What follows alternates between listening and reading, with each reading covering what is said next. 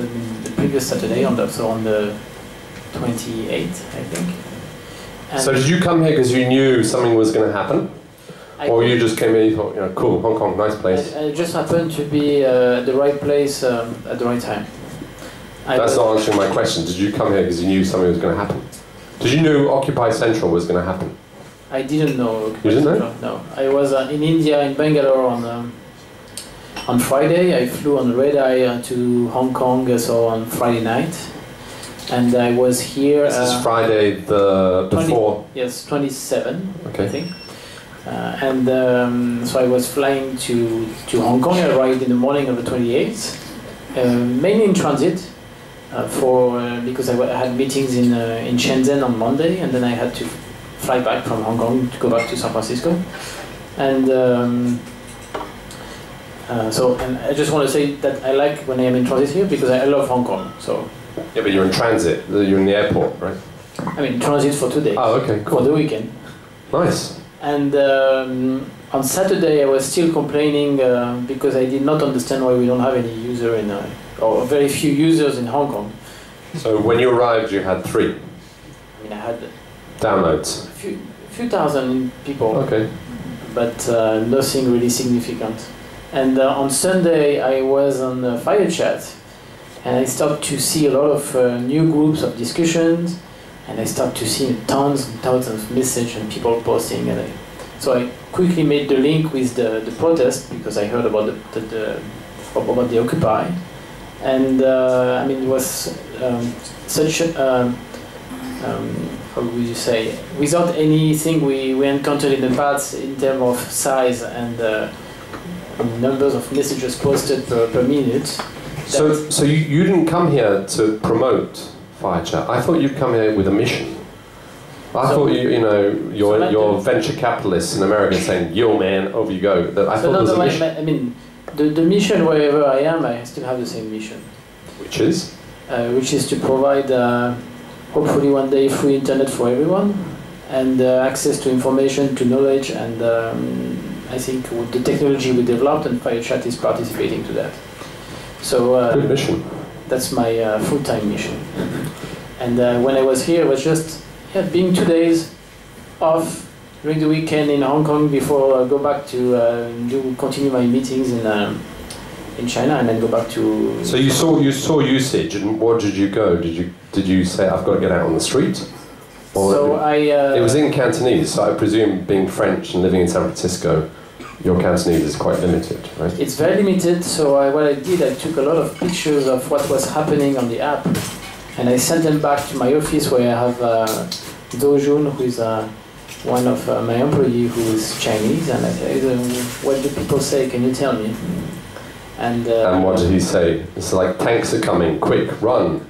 That's one of the messages I saw, but which went on for about half an hour. Probably people joking on the app. It's an app also you can do dating, tell jokes. And the students aren't dating now, they're focused on changing governments. Yeah, it's not a party, exactly. So I'm curious, so there you are, you weren't here, it's really interesting, you weren't here for that, you were in transit, and you see lots of downloads. And then what do? You go, let's buy some ads? Or you go... No, so then I tried to figure out what people were saying on the app. So I realized that it was used by the students and everyone to spread information about how to organize, where to go, what kind of... a lot of logistic elements, supplies for water, for red ribbon, for yellow ribbon, and for... umbrellas. Umbrellas, absolutely. And because of it was so important, I decided to stay. Brilliant. So you sit there, and so at what stage did it become, something that you thought was serious? At what stage did it start ramping up? Was it? I saw it was serious when I started to see something. I think it was like 30,000 people on the app simultaneously posting or looking at the screen of their phone in the city of Hong Kong only, connected to the internet at that time. Is that a number that you hadn't reached before as an app? I mean, never at a single time in a single place. I mean, it's because it'd been used in Taiwan before. Is that right? It was used in Taiwan, where we got I mean, a lot of install also, because the app was went #1 into the App Store right after the event. But without any, I mean, there was no comparison possible. In an order of magnitude, it was on Sunday like 25 times, 30 times bigger than anything we ever observed. So why do you think people in Hong Kong have a particular fascination for this? I mean, you know, you're in Hong Kong, so the benefit is you have access to Chinese platforms, and you have access to American or European originated or Israeli originated platform. Why would they choose Firechat? I think for two reasons, or maybe more, but the two practical, obvious reason is, one, because it's an easy way to broadcast information to an important number of people, even if you are not connected to them. You just need to share the same interest, or so we do that through the Firechat rooms, or through chat rooms, and people can join these chat rooms openly. You don't need to be invited, you just need to share the same interest. So you can basically broadcast to 10,000 people and information, especially for protests like the one that happened, about the logistic, what people need, what needs to be done. And then suddenly you have 10,000 people on their smartphones that receive a notification saying, "Wow, message," and then you go there and you see the whole conversation happening. So it's a perfect tool for broadcasting information to large audience, because if you had to do that, for example, in a traditional messaging app, you would have to friend everyone. But I want to jump back a bit, because I heard your story last night and I found it fascinating. Is actually Firechat has got little to do with your dream, right? So you have a company called Open Garden. Yes. Can we reverse to Open Garden and explain what that is? Because from what I learned yesterday, Firechat is like your little finger. You know, you've got a whole body behind it, right? So can you explain? I mean, you have ambitious goals. Can you explain a little bit what it's all about? Sure. So I can go back to that. Maybe I give you the second. It's going to make the link with Open Garden. And the second reason why people use this app is because it uses a technology we developed at Open Garden for more than 3 years, which is called peer-to-peer mesh networking. And what this technology... That sounds really, really techie, peer-to-peer. How many people in the room understand peer-to-peer mesh networking? Smart meters. It's a smart meter technology. American. Always has this talk out. Anybody else understand peer-to-peer mesh networks? No? Right, I want to understand what it is. Tell us what it means. I'm going to explain that in layman terms. And so each of us have a smartphone today, and these smartphones, they have radios, and these radios normally connect to a cellular tower, or they connect to a Wi-Fi hotspot. We use these radios to interconnect the smartphones directly to one another, creating a daisy chain of smartphones, which happens when you have many people who have the application, which happened during the protest in Hong Kong. Creates like a more local mobile network without the need of having access to the network of a cellular mobile operator, or to have access to a Wi-Fi hotspot. And once you have that network that's created, basically you can do everything you can do on a traditional network. So you can exchange information. And we thought that the best way to demonstrate the potential of this technology was to bring it, package the technology into a messaging, social networking experience with Firechat. And so when we launched the app, it was a demo. We quickly realized we were onto something, because it got so much success since the beginning. When did you launch it?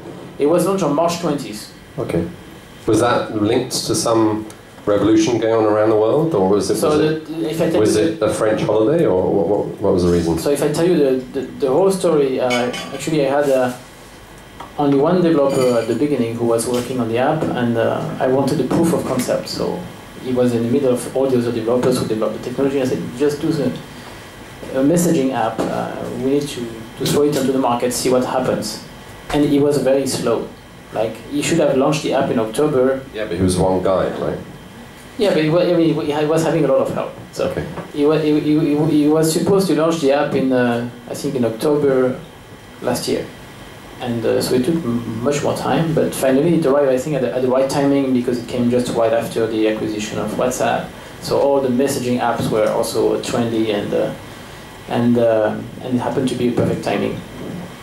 Did he also design the logo? No, the logo was made by the same designer who made the OpenGAN logo that I have on me. And I don't see the link. That's a tree. The other one is like a red hand.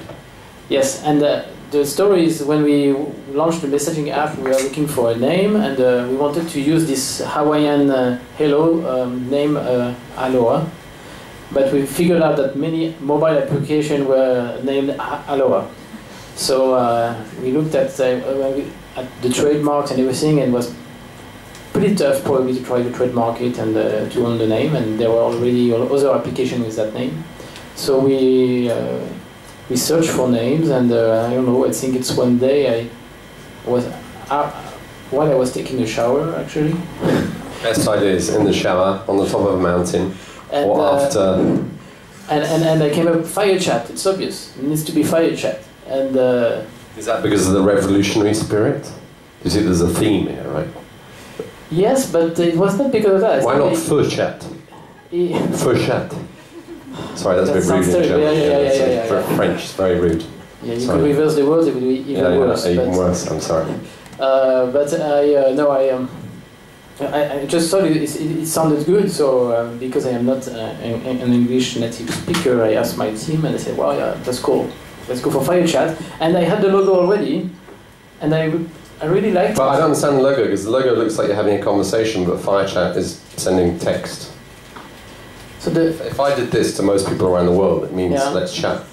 Yeah, so the Aloha sign is, the Shaka sign is to say hello. It's cool, it's the hang loose, hi, hello. This is a San Francisco thing. Hawaiian thing. Hawaiian thing. Hawaii. Canadian thing. The surfer thing. Surfer. Sorry, surfer. Yeah, surfer. You're a surfer, right? I wish I was. Anyway, so right, so you have a very complicated peer-to-peer mesh network. Then you go, let's just chuck this out and see what happens. And suddenly you get huge amounts of attention, and you go, fuck that peer network, I'm going to do Firechat. No. Or you say, oh la vache. Well, how do you, what then happens? You know, in the startup world, there's a word that got invented in America called pivot, which basically means I don't know what my business model is, so I'll try something new. Are you pivoting? No. The thing is, when you build a network that's made of people, smart devices, you need huge adoption. And so you have to find ways to be installed on smartphones. And but this needs, peer-to-peer mesh networks need smartphones. I mean, we're in a world where you know, you've got people walking around with smart glasses and smart watches and hopefully smart underpants. Yeah, but the point. So that, you know, so why do you have to leverage smart watches? I mean, smart phones. Because the power of this mesh networking have been existing for many years. The power of Open Garden and Firechat it's a simple app. It's 100% software. It can sit on every device that basically can host an app. And that's so you're saying that the mesh network's been there, but nobody's known what to do with it? The technology was there, but mainly implemented onto hardware. So very complex implementation. Yeah. Who was using mesh networks before? So you have some cities or villages or remote areas that have been trying to put some infrastructure made using mesh networking. And they're doing it for just to connect to the internet, or they're doing it for other purposes? I mean, is it distribute the internet connectivity? Okay. Mainly, you have some cities who adopted it for on the lights. You know, you have along the road, for example. Just to have information going from one light to another. And oh, is that Li-Fi? I've heard this term Li-Fi, which is using Wi-Fi via lights. Is that? That's different. That's a way to actually provide the connectivity using the light instead of using a radio signal. Okay, so let's go back to your mesh network. Basically, somebody with a smartphone can connect. What happens if you have a feature phone or not a silly phone? What's the opposite of a smartphone? Feature phone. So we have stupid phone. We haven't developed for feature phones. That's because we believe that the price of smartphone is going fast. I mean, it's going down pretty Yeah, thanks fast. to companies like Lenovo, our cousins across the border, Thanks to Lenovo, Lenovo and Huawei, and ZTE and all these manufacturers. And I believe, I mean, smartphone are just, why would you have a feature phone when for the same price you can get a smartphone? So right, so you're asking people to download it. In this case in Hong Kong, there's an emotional reason to do it, right? I do this. Do you think that people downloaded it with the wrong reason? Was there a sense in the beginning that if I do this, I'm off the network, right? I'm off, I can do this without anybody watching me. Because I remember when I first downloaded it, it was like, ooh, this is great. I'm off plan, right? You know, I'm part of the revolution. I think it's. But I saw your guys saying, actually, no, it's not private. So all the conversations are public on Firechat, and it has meant to be an entertainment app. But for what's happening off the grid, if you are not connected to the internet, it's actually very difficult to know what's happening unless you're in the local network and you share the same rooms. Otherwise, what's happening on the internet is like, it's like a Twitter or any big social platform. So wait, are you saying if I have a private room and I'm doing it locally through Bluetooth, that content doesn't go onto the internet? So they are not private rooms. They're only, you can create a room and you can have people joining these rooms. Yeah, Jay set up an Occupy Web Wednesday and he tried to overthrow me. The night's young. And it was very successful. I'm not going home till So what's happening off the internet, basically, we have no idea of the conversation that happened there. So if I have a conversation with Jay through Bluetooth, you won't know what that conversation... No, not Bluetooth.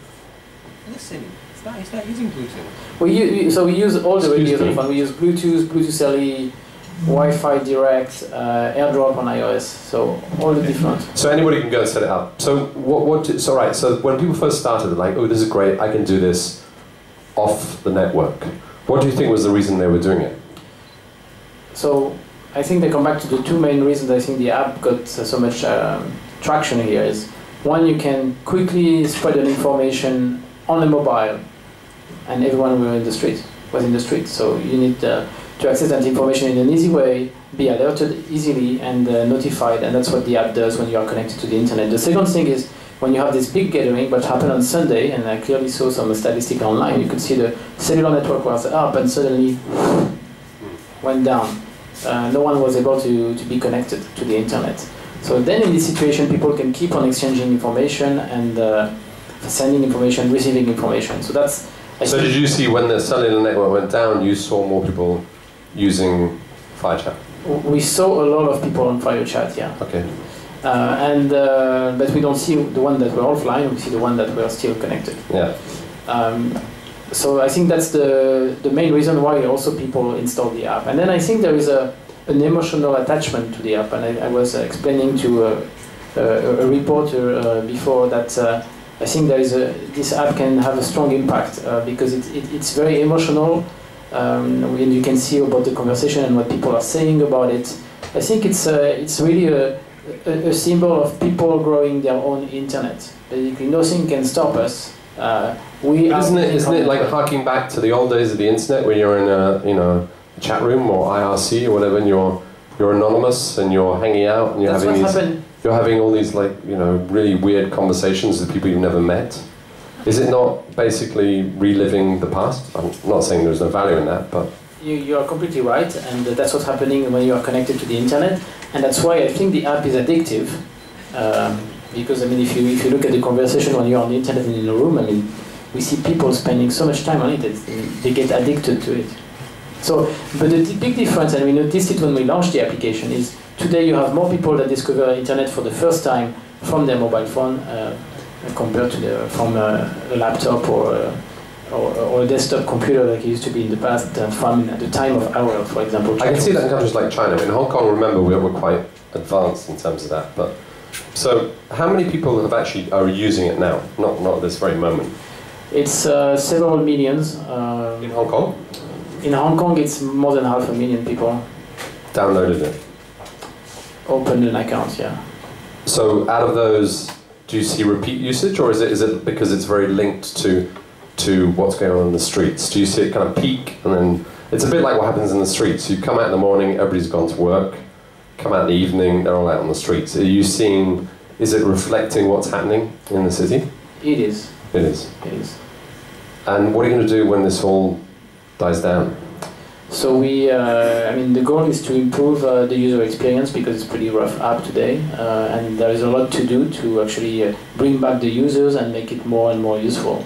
So we, this week, because of also the events and the protest, we wanted to introduce the verified accounts. So people who are posting a lot of information can be trusted sources.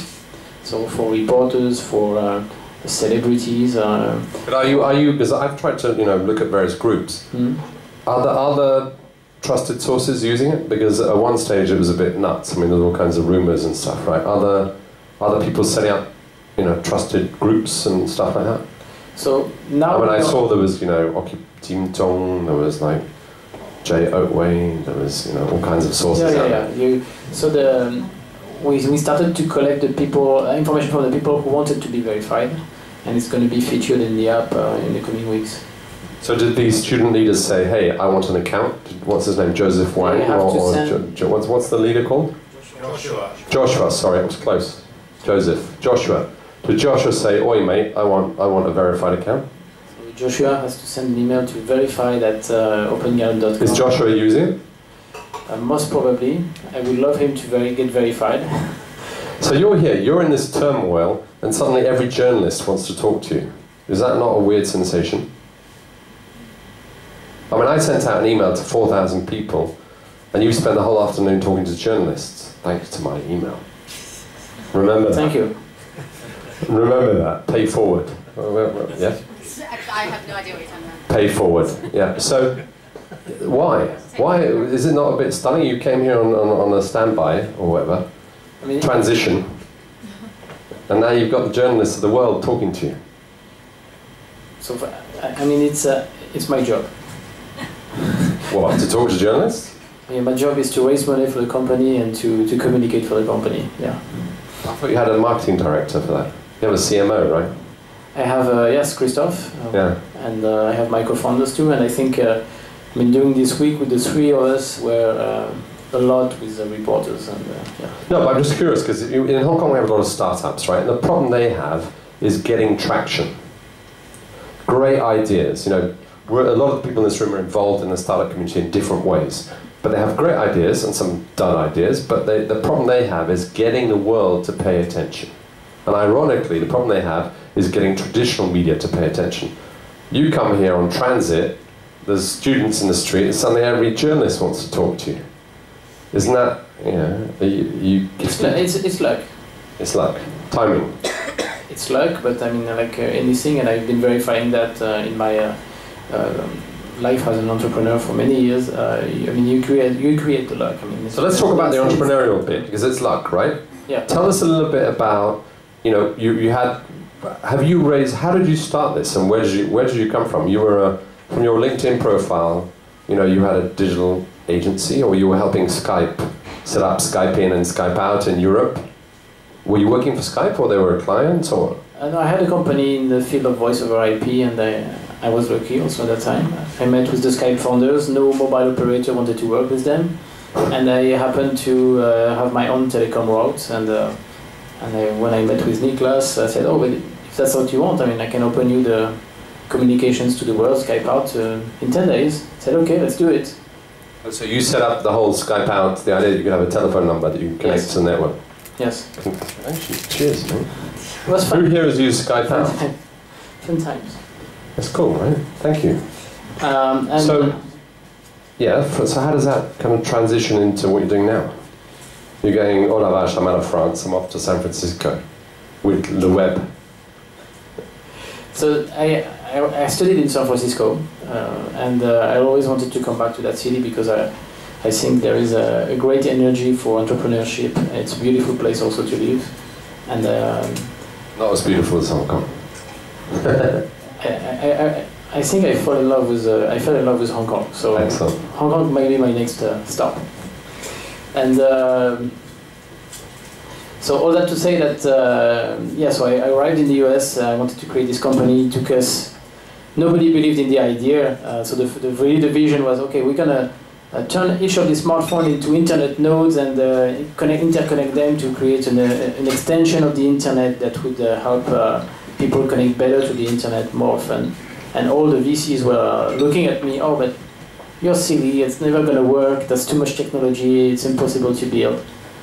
So it took me a year to actually gather the first $1 million. I think I did 90 meetings, and I got 15 angels. So what was your proposition at the time? You're like, what you said, I'm going to connect all the phones and create another network. Is that your proposition? That was my proposition, and in Silicon Valley there's a process that's called that you have the lean startup process and you have the minimal viable product. So what we did at the very beginning is we took an open source app that was just enabling to turn your smartphone into a hotspot, just to verify the appetite for mobile bandwidth. And we took the existing code, we just rebranded it Open Garden, and we shipped it on the market. And after a month, we got more than 10,000 people using the app without doing any marketing. And quickly, the second or third month was more than 100,000 people. So wait, you have to download the app in order to turn your phone into a hotspot. Is that it? Yeah. And you had to be a bit techy because you had to be administrator on your phone. And because the carriers in the US were locking that feature. Okay. So the app was enabling you, if you were a bit geek, to unlock that feature and basically turn your phone into a hotspot.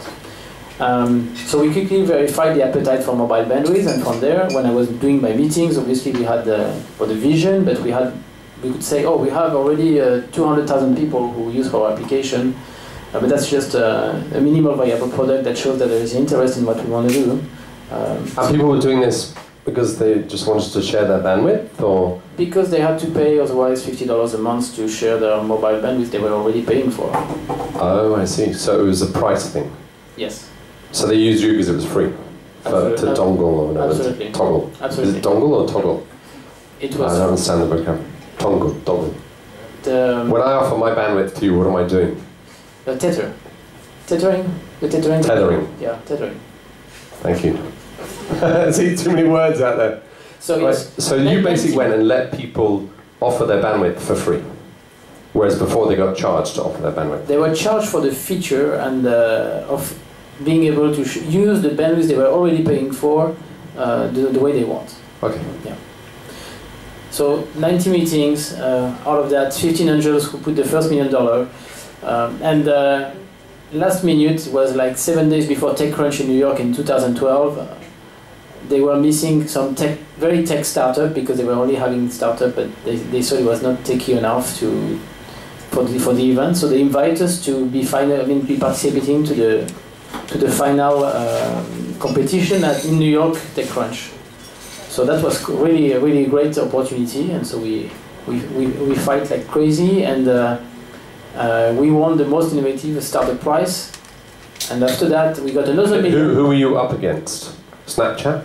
We were against, no, not Snapchat. Anybody of notice? Maybe you heard about Uber conference or... No. Okay. Uber conference? Yeah. What's Uber conference? It's... you share conferences? It's just creating conferences for your business, easy. Okay. So you won? So we won the most innovative startup prize.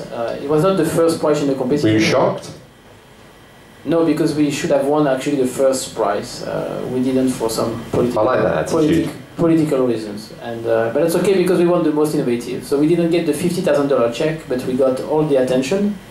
And right after, someone who read an article we had in Business Week calls me and say, "How much money do you want?" And I say, "Oh, I'm missing $1 million for my seed round. Thank you." And it took us 45 minutes. So it took you 1 year to raise $1 million, and 45 minutes to raise $2 million, or the second $1 million. The second $1 million, yes. What happened? Did they all come and like? Was it like a rock star? What was the feeling? Was it like being a rock star? You know, in the changing rooms. I mean, for all the venture capitalists there, no, saying, "Here's my check, take my check, take my check." A bit like Tom Jones and underwear. You won't understand that reference. So the Johnny. What's the French guy called? Halliday. Johnny Halliday. Okay, yeah. C'est le même. Yeah. So we had Fred Wilson who said great things about us during that competition. And that just means people want to give you money?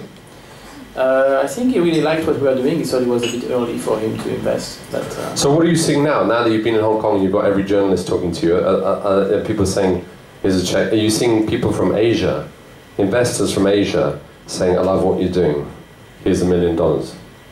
Is Lee Kai-sing talking to you? So Mate, if you can talk to Lee Kai-sing, you're on to something. I mean, I would love to speak with him. I would love to speak with any people. Do you want to say that again? Say it one more time. I would love to speak with him directly, yeah. All right. He's invested in a lot. He invested in Sumling. You know the 17-year-old boy in London who invented an app Yeah, that he sold to Yahoo, Yeah, Sumling. He invested in Sumling. Yeah, I saw that Lee story. Kai-sing was an investor. I saw that story, yeah. So why is he not investing in Firechat or Open Garden? Because if he wants, he will